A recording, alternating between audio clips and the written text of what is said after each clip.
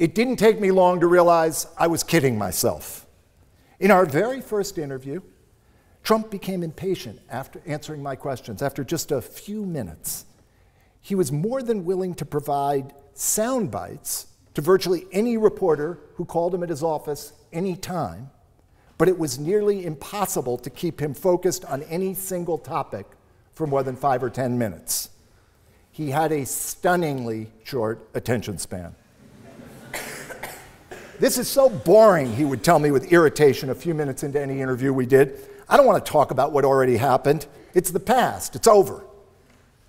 If I managed to keep Trump answering my questions for 20 minutes, I considered it a major victory.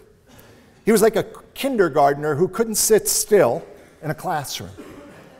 My strong guess is that Trump has never read a book in his adult life.